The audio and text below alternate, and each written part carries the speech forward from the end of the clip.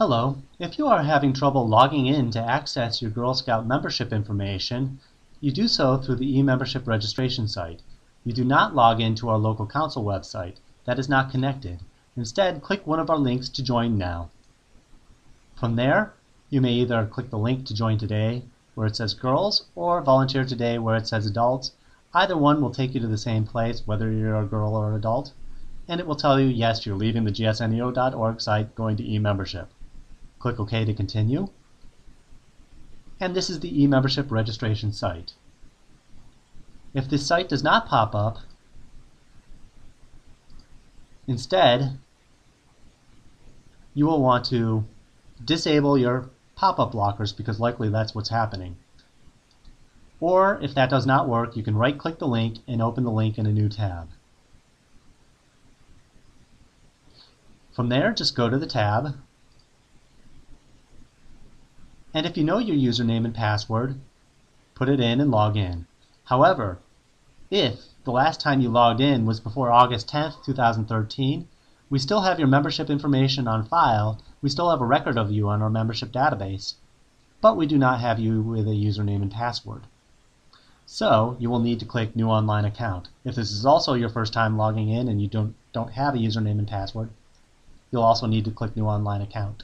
If you've forgotten whether or not you've created a username and password late in August or the beginning of August, doesn't matter. If you click New Online Account, it will find you if you do have a username and password, and it will let you know.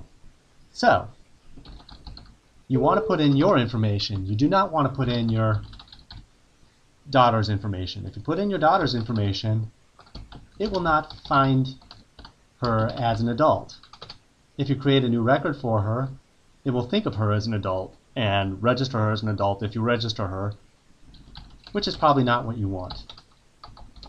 So instead, again, put in your information. You can actually access your daughter's information through your own record. Now I'm making this person up, so I'm saying they are born on March 12th, 1912.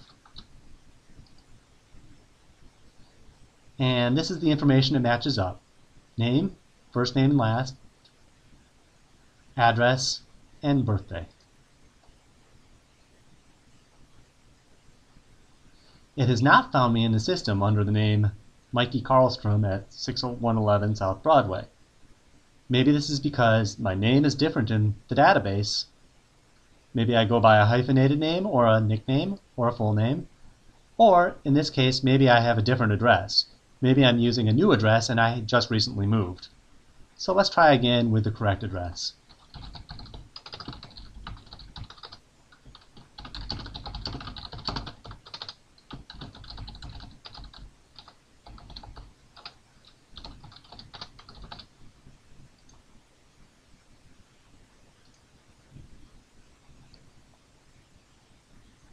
Now it has found me in the system. It says, please go to your email and follow the instructions to activate your online account. If I check my email, this is what it looks like. I can actually see that it's from admin@noreply@uapps.net. Here's the link in my email. I can either click it directly or I can copy and paste it into my address bar.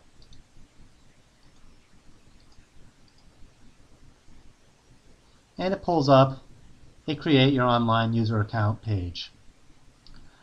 From here, I can choose any username I'd like, as long as nobody else is using it, a password, and a security question. I recommend using usernames and passwords that you will remember.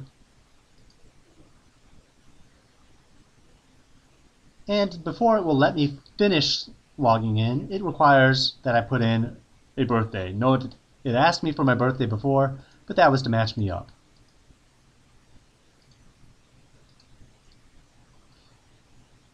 This is saying this is missing information in our database. That is required.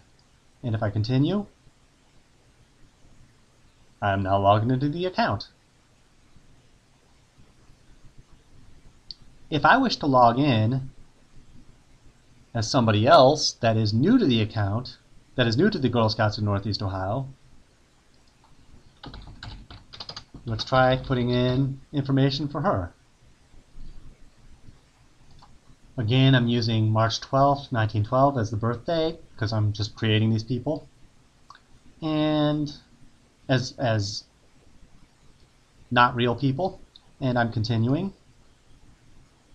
And again, like I said, it did not find her in the system, but it's not supposed to because we know that she does not exist. If she were a troop leader, this is not what you do. You do not continue because otherwise we'll create a new record of you that is not linked to your troop, but this is a new person, so we continue. And again, it asks for login info. It has to be unique. Nobody else in the country can be using it, or at least the username.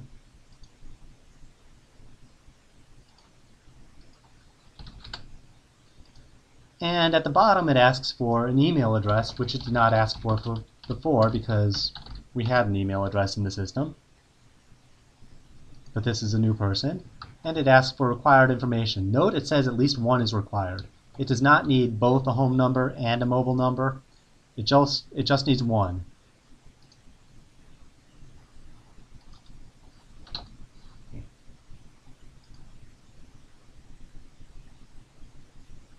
And now I'm logged in, and if I have children, I can add them,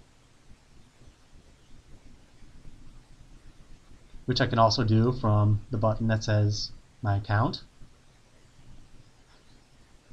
Now that's what happens if everything is easy. Let's find out if you do run into issues. Here's a very common problem. You fill out all your information and it says, Dear current or past Girl Scout member, we have found you in the system, but in order to continue, please contact us. Usually what this means is we're missing an email address for you. It can't send you an email to the email on file if we don't have an email on file. The other possibility is that our birthday that we have on file for you is different than the birthday you are putting in. If we have that you were born in 1972 and you're putting in that you were born in 1942, perhaps you have a daughter-in-law that lives at the same address or something like that, and the system wants to verify who you are and that both people at your address are actually individual people before it will let you continue. Otherwise, it just may be that we have the wrong birthday, and that needs to be fixed as well. Another issue, let's say we put in Mikey's information now that we know he has a username. Scroll down and continue. Here it says, it's found that I have a username and password already. And I have the option to find my username and password by first name, last name, and email for the username, or my username and email for resetting the password.